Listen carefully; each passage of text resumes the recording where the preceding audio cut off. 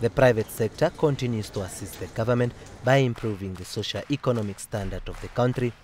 Standard Bank last year celebrated 100 years of its existence in the country and saw the need to strengthen the business sector in its effort of teaming up with the government in the fight of eradicating poverty in the country.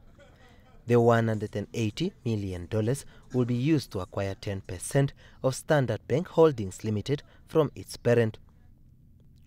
At the media briefing, Standard Bank Chief Executive Officer Vetumbwavi Mungunda said the transaction will address the historical inequalities in the country and create new opportunities in a sustainable manner.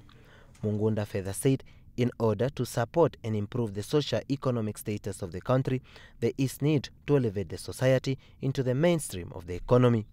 Hence, the employees that will benefit from the agreement are the way forward. We didn't only just give shares to employees, but we have also said within that there's a 2% shareholding that is being provided to community trust. So we will be setting up community trust. The community trust will look into the different communities that may need assistance.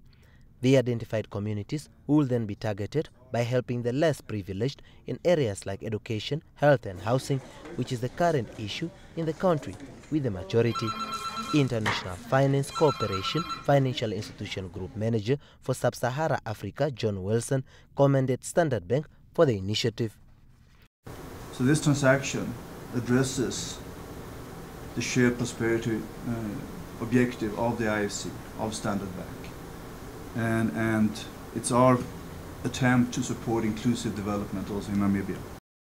The loan will be paid for 5 years, which is equivalent to the waiting period of the employees and can only allow them to sell if they may wish after December 2019.